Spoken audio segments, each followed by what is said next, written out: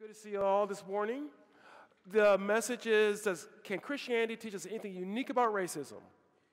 Or do we just have the answers the rest of the world gives us? And the answer should be yes, shouldn't it? I mean, do you want a faith that just looks like the rest of the world? Now, there are questions in which we're just like the rest of the world, like 2 + 2 = 4. Doesn't matter if you're a Christian or non-Christian. I mean, that's the same. But on a moral issue of racism, shouldn't we be saying what everyone else is saying? Because what they're saying is working so well that, we should just be doing what they're doing, right? Or do we want to have something unique? And I argue we should have something unique. I am a Christian. I'm a sociologist. I believe in God. I believe in science. I think good theology and good science goes together. And when it doesn't, you either have bad theology, and we've seen plenty of that, or you have bad science, and we've seen plenty of that as well.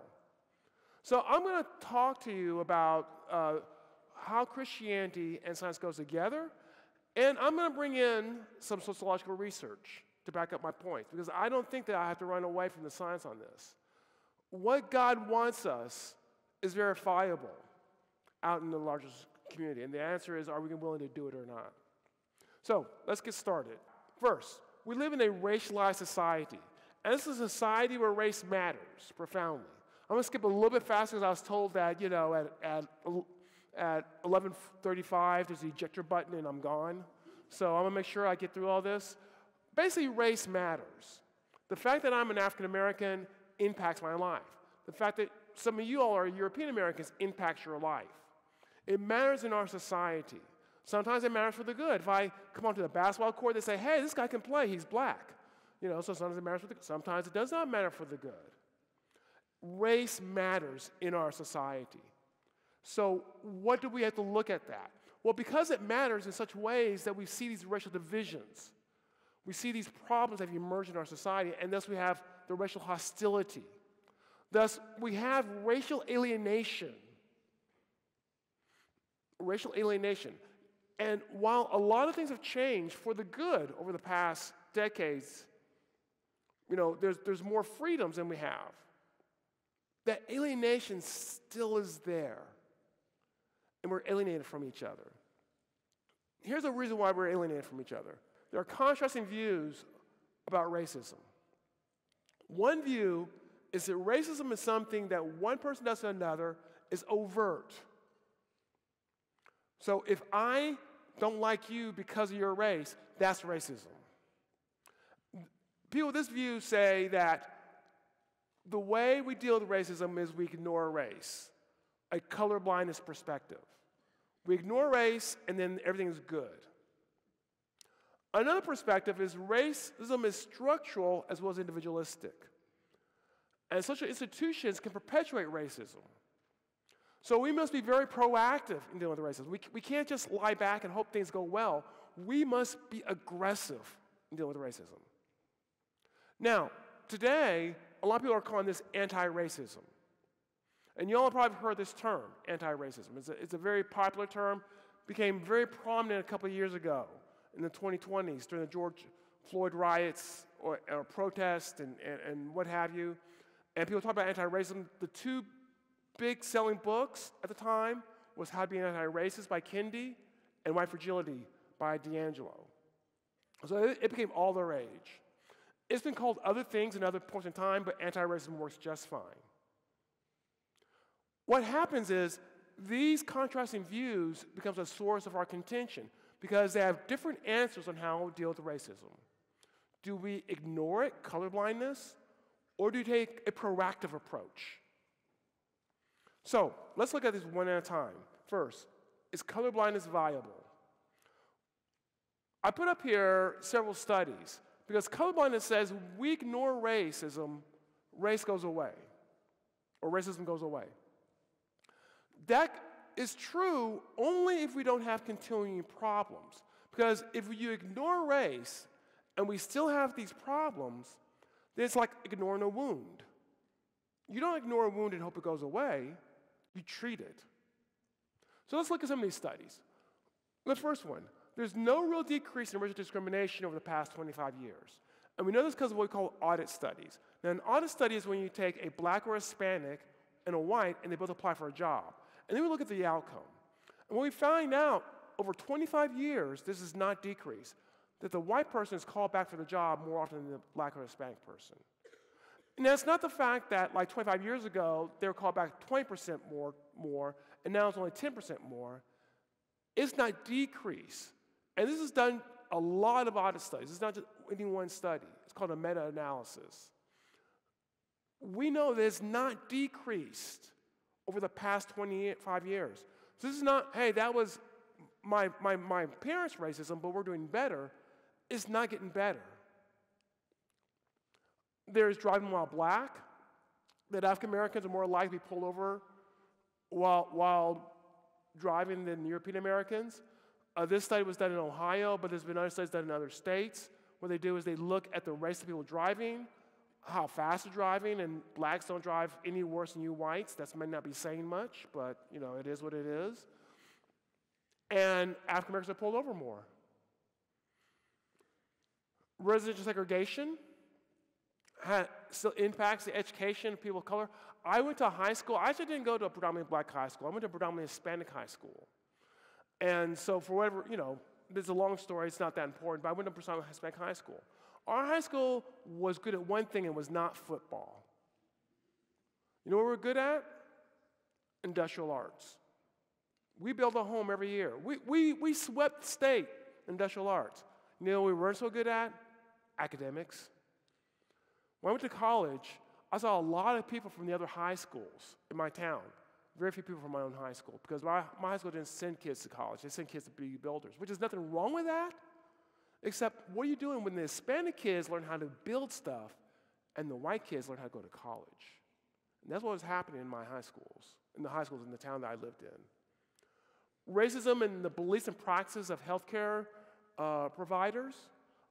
This particular study looked at 37 different studies, and in 26 of them, I believe, they found evidence of racism in how people were prescribed medicine, how they were treated. In other words, colorblindness says, ignore all this, and let's just ignore race. And so what you're essentially telling people of color is, these problems are here, but we'll just ignore them, and we'll pretend everything's okay. Consequently, that does not work. So we should be very assertive. We should be very aggressive, right? We should engage in anti-racism.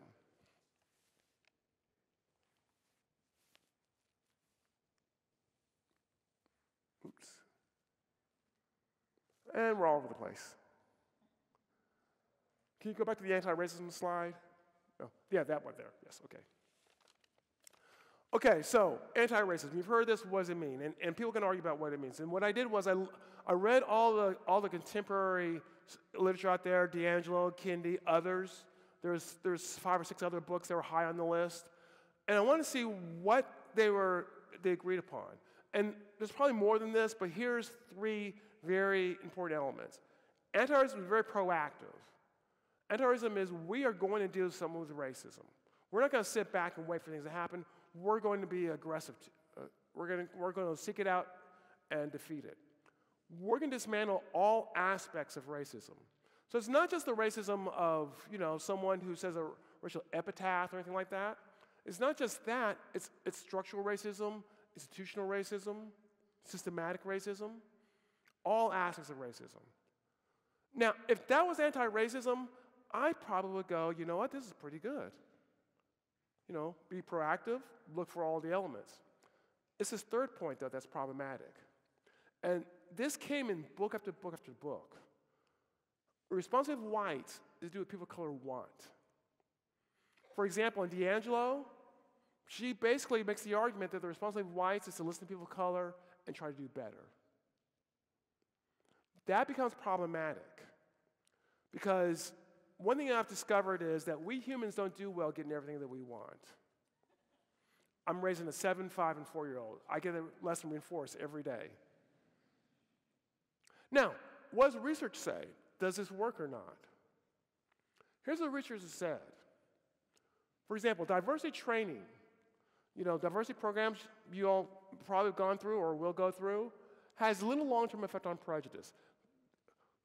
What they find is that it may have a temporary effect. So you go to diversity training, they measure you right afterwards, you have less prejudice. 6 months later, that's all gone. It's kind of like when you go off to Bible camp, and you come back home and you're on fire for the Lord, and you tell your mom and dad, you tell, hey, Mom and Dad, I want to fire for the Lord. I'm going to keep my room clean. I'm going to be respectful. I'm going to do all that. And 6 months later, it's back to normal. It's just, Mom and Dad said, what happened? That's what diversity programs do. But worse, they can also generate a backlash against people of color. So if you do diversity training poorly, you will get a backlash against people of color. If you do it well, you may not get a backlash. So you're not getting prejudice reduction, but you could get a backlash. Here's an interesting study. Teaching about privilege actually can create less sympathy for marginalized whites, but does not increase the sympathy for marginalized people of color. So what happens is that people who are already sympathetic to people of color don't grow more sympathetic. People who are not sympathetic don't grow more sympathetic to people of color. But people who are sympathetic to people of color sometimes become less sympathetic to marginalized whites. And the total effect then of teaching about privilege can be that you're less sympathetic to marginalized people. Anti-racism approaches can lead, this is a very interesting study, I don't have time to really go into it, but I'll just put it this way. They looked at companies who incorporate anti-racism techniques. About 5 years later, those companies had fewer people of color as managers. The goal is to have more people of color to be managers. They incorporate things such as mandatory diversity training and grievance committees, and 5 years later, have fewer people of color as managers. Anti-racism doesn't work. It generates its own backlash. Now, that's the sociologist. The theologian in me says there's something beyond this happening. And here's what I think Christianity offers us, something different. The truth is, both these approaches lack the acknowledgement of something, and that's human depravity. You see, in both approaches, what they're saying is, look, do what we say is correct, and we will solve the problem. That is not an appreciation of human depravity. So what do we mean by human depravity? And to me, human depravity is a core key element of our Christian faith. And we can see it in these verses. I'm not even going to go reading them. You can read them for yourself. You can find a lot more. If you lack verses of human depravity, just go to Google, put human depravity, Bible verses, and they'll just come up. Think about it. What does our faith mean? What does it mean to be a Christian? It means you acknowledge that you have fallen short. You acknowledge that you need help, that you're not going to be able to do it on your own. Your depravity is holding you back, and so you need help, and Christ comes in to help you. This is not some sort of peripheral, this is not, should we ordain women, or this is not, should we baptize immersion, or, I don't want to step on any hot potatoes here, but those aren't really core issues. This is a core issue to Christian faith. Here's what human depravity means, though, in a practical sense. We can't trust as humans to find the right answers by ourselves. And what we've been trying to do is solve racial problems with our own abilities. Let me discuss a little bit about what got me to this and recognize this, because I think this has ramifications beyond just racial issues when we think about it. Ramifications as to why we Christians have something to offer the world that people are not seeing. And it's more than just belief in God or things of this nature or prosperity, gospel, that sort of stuff. No, there's a core element of truth that I think we need to touch upon. So let me get to this. Human perfectibility versus human depravity. When I was in grad school, I learned about the concept of human perfectibility, that the Enlightenment thinkers believe that as we moved away from religion, we humans would be able to perfect ourselves and our culture in meaningful ways. that we would not be held back by the fatalism of religion, all right? And so the concept of human perfectibility was a prominent one among the Enlightenment thinkers. Humans become better with education. The belief was that when we have xenophobia or when we have bigotry or things of this nature, it's because we're not educated. We need to educate people. Humans are rational creatures. They didn't have kids 7, 5, and 4. Are rational creatures can become convinced to be better. Rationality, that you're rational. If we just appeal to people's rationality, show them a better way, they'll take it. Humans are at the pinnacle of evolution. We can do this. If our insight, and here's the implication on racial issues, if our insight, be it colorblindness or anti-racism, is adopted, then we will move towards a better world, an end of racial alienation. Both groups, anti-racists and those who are colorblind, are arguing, look, you come adopt our philosophy and we'll issue in utopia. Those of you, I'm on a college campus, some of y'all have probably studied some of Marxism. Marxism is a version of this, is it not? That, that if we can lift up false consciousness, if we can educate people correctly, we'll create this economic utopia which will lead to a social utopia. It's not that much different from what's happening with those advocating colorblindness and anti-racism. Now, some of you may be thinking, well, I see that with anti-racism. I mean, they're telling us, you must be anti-racist and Black Lives Matter and all this sort of stuff. But I don't say this colorblindness. We just want to leave you left alone. Well, it's tempting to think that, but that's not the reality. And that was driven home to me a couple of years ago when I was looking for knowledge. So I went to that bastion of wisdom, Facebook. And, raising my boys, I was like, I just had a question out there on how do you deal with talking to them about, dealing with racial issues that are going to come up and how you're going, what we call the talk, how do you engage in the talk? And so I just posted on Facebook hoping that other people are raising the talk is, how do you deal with your boys when it comes to dealing with the police? How do you, how have you thought about dealing that to us, ask my friends who had kids of color? And I got some advice, but I also got a lot of people who said, why are you even worrying about raising good Christian black boys? Just raise good Christian boys. Don't worry about the black part. Why are you worrying about talking, the talk? I mean, the talk, everyone has to talk, right? Your race doesn't matter. So what was happening was individuals were telling me, look, ignore race. And the reason why they're telling me that is that's their solution to racial issues. And it's not enough that they do it, but everyone must do it. Because if you do not implement the solution, we can't reach utopia. The human solution, the solution we figured out in our human depravity. So you can see this is different from human depravity. Human depravity, humans are inherently selfish. That cannot be taken away with education. That reminds me of a study that a friend of mine did that looked at education and racial attitudes and racial actions. Because we know that the more education people have, the less racist they are. And so they looked at surveys, and sure enough, the more education people had among whites, the more willing they are to have their kids go to integrated schools. The more education they have, the more willing they are to live in integrated neighborhoods. And then they looked at where people actually set their schools and where they lived. They found out with education, controlling for all factors, so this is not an income effect. With education, the more education whites have, the less likely they are to send their kids to integrated schools, less likely they are to live in integrated neighborhoods. And the conclusion was, well, maybe this is my conclusion, that education may not make you less racist.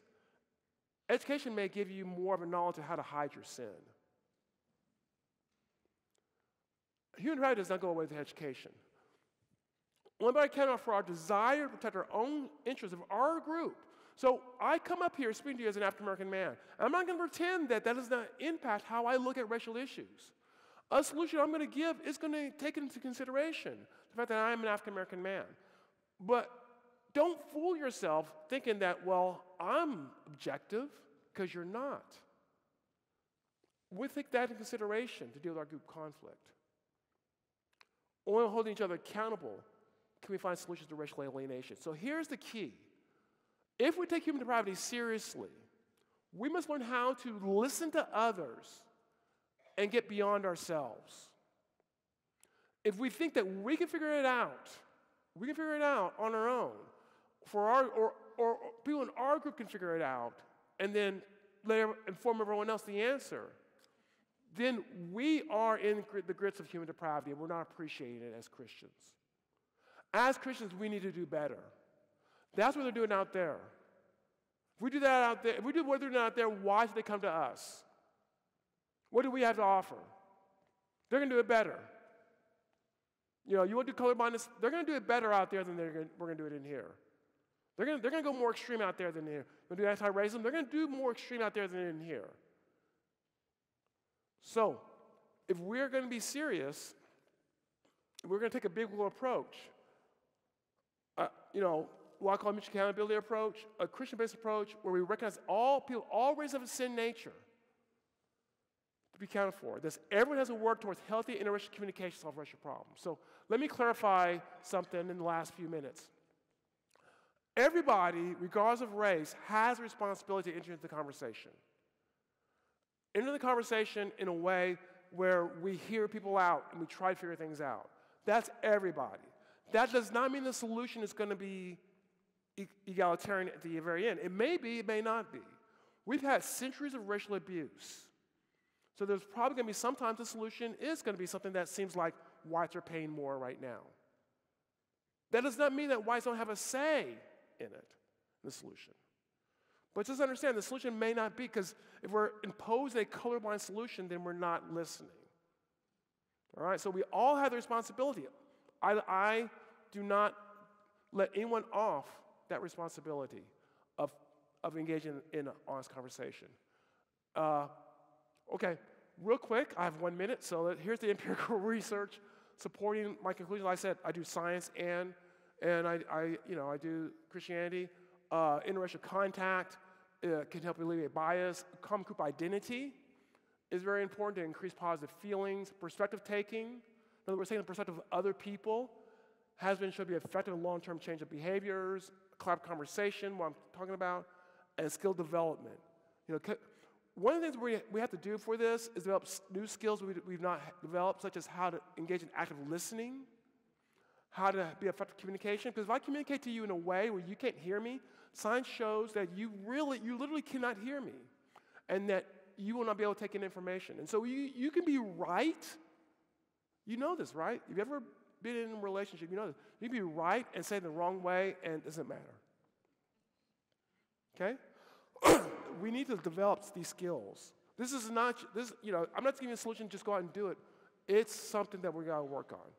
So, with that, Father, I just thank you for this time, this opportunity. Bring me to this beautiful campus, even on this cold, crisp day. And I pray these words can resonate, and I pray that people can think about how they can bring about some of the changes we have, and that we can show a Christian way, something they're not doing outside this campus and in our churches, and that the Christian church can be known as a place where people can talk honestly about racial issues. In Christ's name we do pray. Amen.